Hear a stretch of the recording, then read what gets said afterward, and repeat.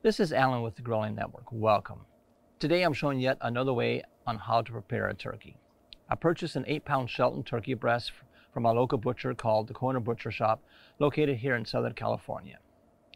As always, guys, I appreciate you stopping by and supporting the channel. If you haven't already done so, please subscribe and smash that like button.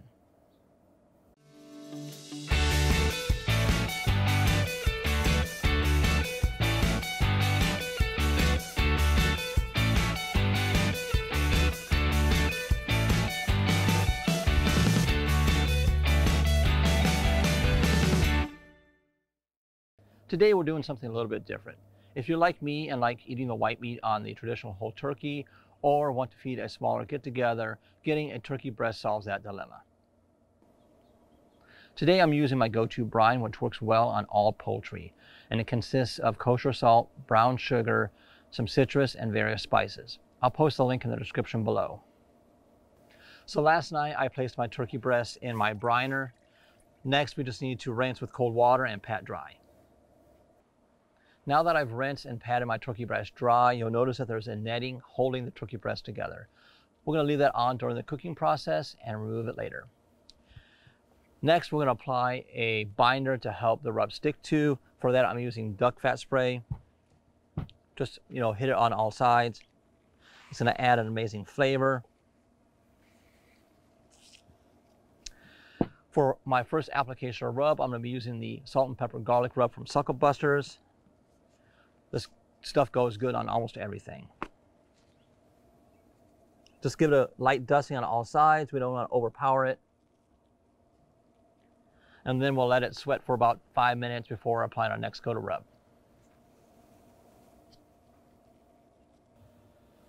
If you know me, I like layering my rubs. And for the second application, we're going to be using the Texas Pecan from Suckle Busters. This is not only going to add amazing flavor, but color. Just a light dusting is needed.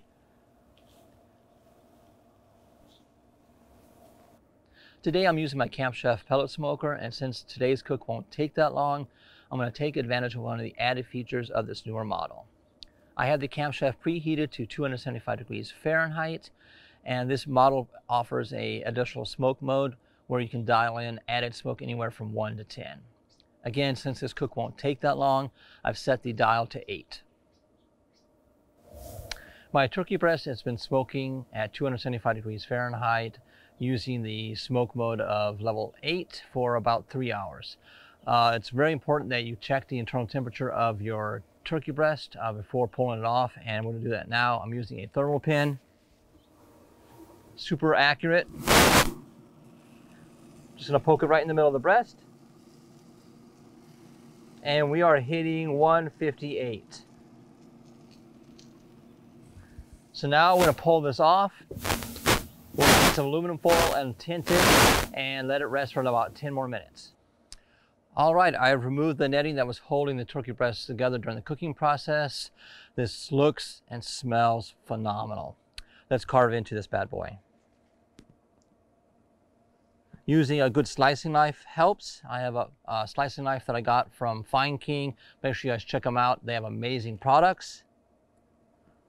Wow, this bird is super, super juicy. Look at that.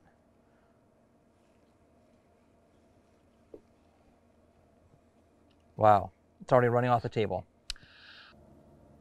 Wow, look how juicy this turkey breast is. Let's give it a try.